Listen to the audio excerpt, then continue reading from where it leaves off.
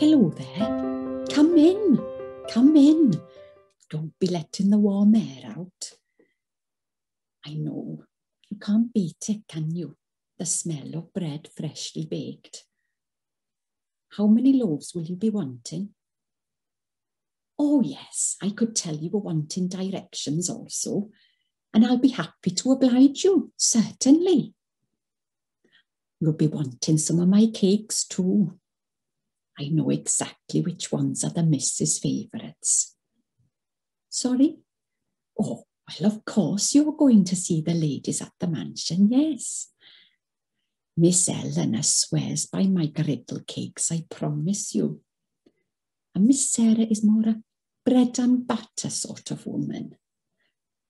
How did I know that's where you were travelling to? Well, I mean, you're hardly the first to lose their way a bit on the way there. And they do entertain quite a lot of young ladies and gentlemen, dressed much as yourselves. There's a certain look to you that's all artistic, you know, creative types. London fashions don't otherwise tend to grace our humble corner of the world, your lordships. My, you do look a little pale. No offence meant, I'm sure. Wouldn't you like to sit down a moment? I've just got to get these in the oven and I'll be with you. We consider ourselves quite the holiday spot though now, with the ladies in residence. The season always begins with the clatter of carriages heading along the road to them. When I was a younger girl, I admit, I used to imagine they must have so many wild parties. So many fine and fashionable people, after all, head along to them. But you get to know them more when you're grown, and now I understand it. It must be such a breath of fresh air for all you artistic types to come here and take in the scenery. And they are very clever, and excellent with their horses too. Do you ride? I dare say you must. My nephew's one of the stable hands there, and he does love that job. Yes, I feel we are all rather blessed to have them so close. There was some trouble a few years ago, I understand, with their family members. But we're very protective of our own here. They've brought nothing but good to the village. It must be wonderful to have that facility to entertain and be so popular. I've known many a weary young man, or lady sometimes, though they are rarer, arrive looking sorely downcast and alone, and leave looking distinctly cheered and optimistic. Some folks say it must be hard for them, two friends living quite alone without a husband, but they seem to fill their days well enough. I can't help but think I'd be glad of the peace some days. The chance to set up house with a dear friend of mine. They are wonderful friends to one another. Sometimes they finish each other's sentences, you know. They've been together now for so long. Grew up together, I understand, back in Ireland. Well, we do love to have them here. And it just goes to show with all their visitors the value of the good Welsh air. Seems to revitalise the soul of their visitors as much as I'm sure their good company does. Shall I wrap the loaf for you with the cakes then, sir? Very good. I'll see you to the door and show you the way to go. You haven't got far lost.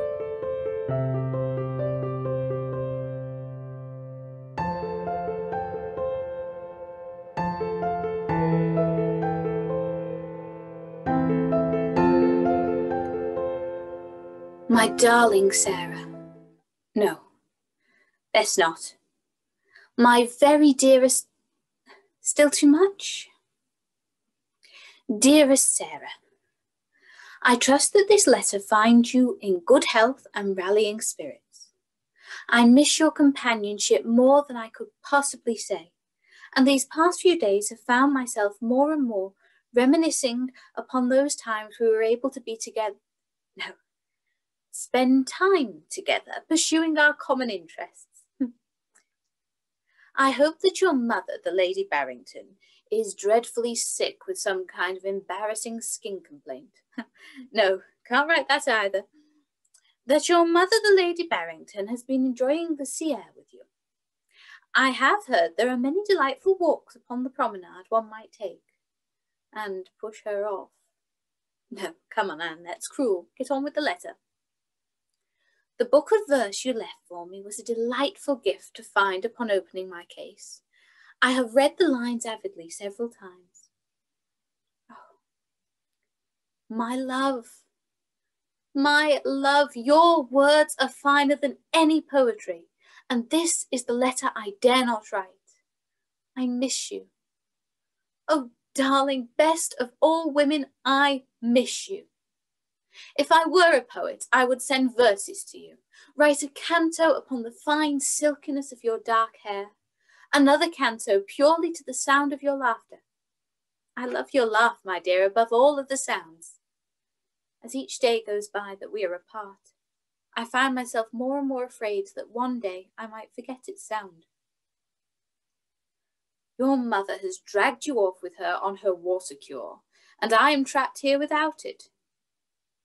London is grey without you. Now, come on, get on with the letter or you'll miss the post. Papa has many invitations about town, and I believe Mother intends on arranging several more receptions before the season is over. I find myself being introduced to many new faces, as well as old ones. But I confess I miss your company. My feet are tired from dancing endlessly, and the conversation is something of a bore at times.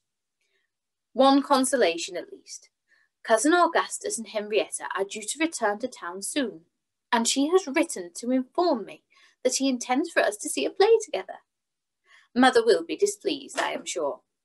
She considers anything modern as hopelessly vulgar, but I know you would love to have come if you could. I will write and tell you all about the play. I believe the writer is an Irishman, albeit by way of Cambridge, so any latent savagery will have been thoroughly ironed and starched out of him by now, I should imagine. I am afraid, love. Can you hear that between each line as I write? Can you see the shake in my hand at each sentence? They are determined to marry me off to some idiotic soldier before I grow any older. And each day it becomes all the more exhausting. I manage, of course, as I always have. I smile and dance with them and ignore their fumbles and accept the same dull, prattling conversation 10 times a night if I must. But my heart is elsewhere. It is wherever you go. I would dance for you in dresses as in nightgowns. I would brush your hair out until it lies soft as down, as if we were still young. If you read anything between these stilted lines, I hope you read this. I long for you. I miss you. I'm afraid of being without you. I'm afraid I have no time to write more if I am to send this letter out today. So do forgive my brevity. In haste, your loving friend, Anne.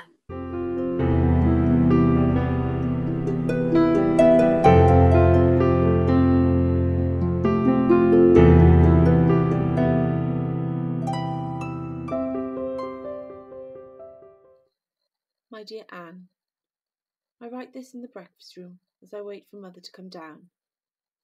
It was wonderful to hear from you. I do miss London so very much. The weather here is bracing, much to Mother's approval, and there are plenty of opportunities for walks, although very few for dancing. You must teach me all of the new steps upon my return, so I do not embarrass myself in company. We can dance in our rooms with nobody watching. I'm so very jealous of all those handsome young soldiers, and yet I'm in sympathy with them. What could their conversation be but dulled at the sight of your light feet and wonderful eyes? The sea here makes me think of your eyes every day. Every moment I look upon it, I dare not make mention of the poems I left you, but I know you read them daily. You clutch them to your heart and hold them under your pillow, the way I hold my flower diary to me. It was never precious until I pressed the flowers you picked for me last spring within its pages. The sky here is so beautiful. I endeavour to see the sunrise each day if I were able, though far too cold to venture too far afield. Don't worry. As you might imagine, Mother is on hand to make sure I don't roam too far in one of my daydreams. It is a beautiful place for daydreams, though. I'm afraid I can't make myself stop. I could walk for hours unchecked or stand looking into the sea. You were always a keen artist. I feel sure you could capture so many wonderful sights on canvas or in your sketchbooks. I dream of you painting by the seashore while I watch, admiring your skill as I always have. We could make a home in a place like this, couldn't we? I would cut my hair and learn to fish, and we could grow old walking upon the shore, feeling the waves lap icily at our feet. Is it only 2 months ago that you drew me last? I'm no beauty, I know, but when you look at me, I pretend that I might be.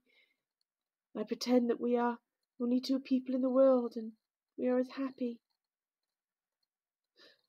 I know if you were here, you would laugh at me at this point. Too many romantic novels, I'm sure. And yet I have never seen romance in a book reflect what I know of love. Mother continues to fare well, and I hope that we may return to town for at least the end of the season. Perhaps if your mother were to invite her to one of her receptions. She does approve of your mother's taste in music, after all. Then perhaps you might tell me more about this marvellous play in person. You tell tales so well when I can see your face, although, of course, I am delighted with all your letters and keep them all with me. I think you keep my letters too. I know you do. Sometimes I wonder how long we will both be able to keep them. My imagination is too strong some days, and I can picture it already. In 10 years, I will keep your letters in a box, well hidden in whosever house Mother deigns for me to live in. My cousin Albert has already made noises about the usefulness of a governess already a part of the family, and I would rather that than to be married off to some poor parson in the sticks, which I'm sure are the only options Mother would consider for me. In 5 years you might burn my letters, or give them to me to keep safe, when they marry you off to one of those soldiers. I pray they do not send you from England to live with him. I couldn't bear that. If we are both in England, we might at least breathe some of the same air, and rest on some of the same land. Oh dear, I must wipe away these tears before Mother sees. I had best close this letter. Very little news to bring you from this corner of the world, but do send me all of yours very soon, especially about the play. Also, please excuse the markings on the paper. The trouble with writing by the sea is that salt water marks everything. Your very devoted friend, Sarah.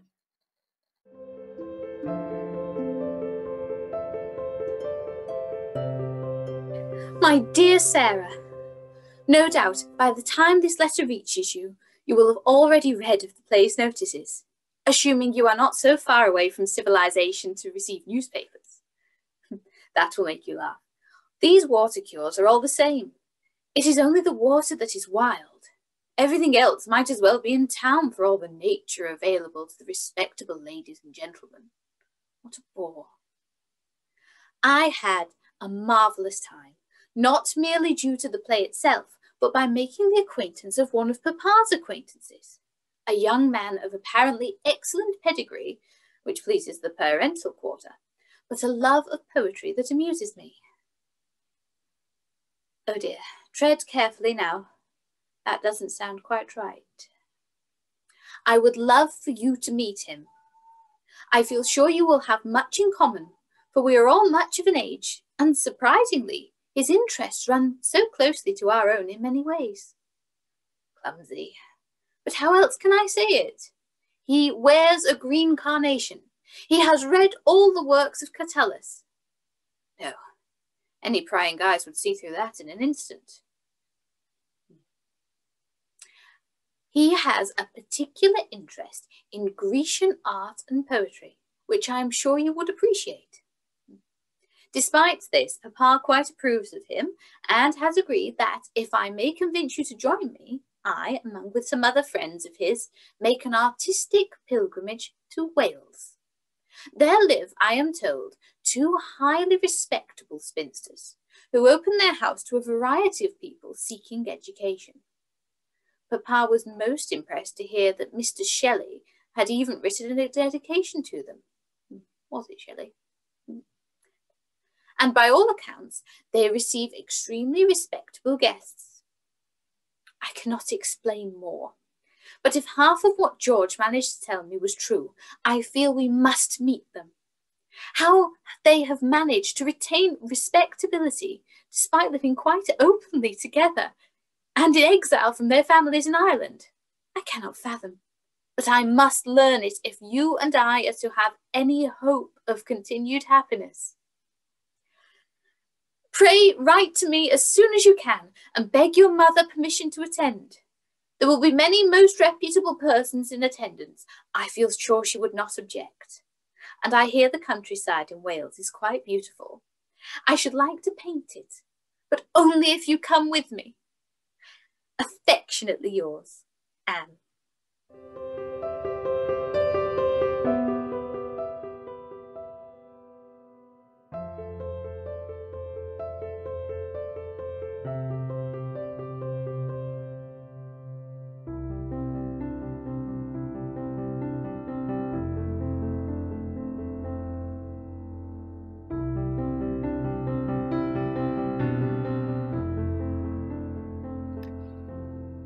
As I read these letters, so well touched they are thin where the creases form, I smile to think of them. These tiny steps that brought us here, the words unsaid are stronger than any in the fading ink. Why is it, I wonder, that to be as we are, we find our peace in the country? The gentlemen who are our mirrors, like Anne's friend George, who so changed our lives, prefer the town. They flock to theatres, gentlemen's clubs, become artists, poets, academics, philosophers, and yet to live as we choose, we must flee in the other direction. We carve our homes out of the wilderness of the landscape, lace our corsets and wear sober, respectable colours, and the countryside makes way for us in its own way. It allows us picnics on hillsides, painted by brooks, and every space where we might take our ease. We will not be named or shamed in history. We will, however, exist in the spaces between words. We are the words unsaid between respectable and spinster, between loved each other and as sisters. We are the two people looking at your canvas painting, the painting that shows glorious green fields and wide deep skies. We are there behind the canvas where no one may see us, and yes, we are ecstatically happy. No more must I dream fretfully of your parting to some distant shore. Now I walk outside and may admire the distant landscape unfolding before me, and know that when I turn back, I will find you here with me. Beloved, in the spaces unseen and unspoken, we will always find each other.